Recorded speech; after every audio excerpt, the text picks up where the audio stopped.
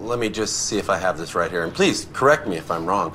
It seems like what you guys are looking for is some sort of, P. Diddy-style shrimping vessel. Oh, right. You're a really good listener, and I didn't peg you for one when I walked in here because of the pinky ring. This isn't Diddy-esque at all. No, we gotta get rid of all this shit. You guys crazy? This boat is awesome. How about a little of this? Huh? What the hell is that? This?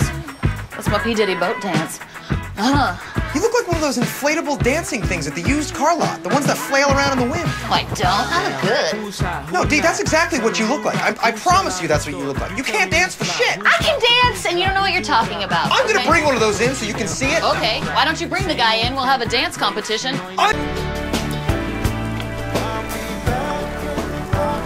Oh, Frank, you were absolutely right. This is boat music. Yeah, this is the kind of music you gotta listen to. I am learning some amazing moves from this guy.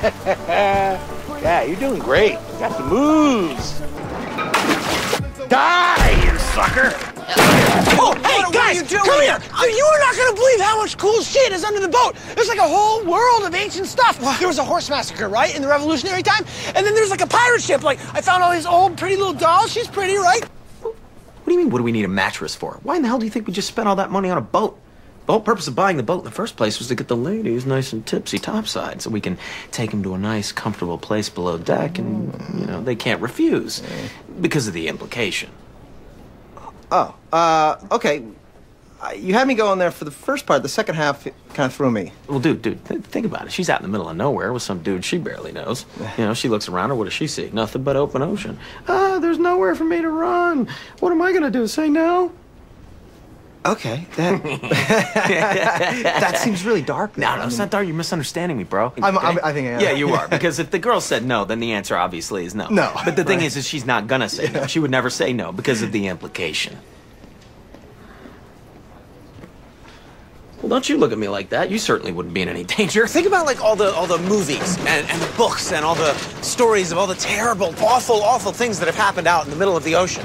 You know, that's the stuff that's like rattling around in her head, you know, informing her decision as to whether she sleeps with me or not. That's all I'm saying. You know, it's not like a big thing or anything. Just... I cannot wait to get you ladies out into the sea.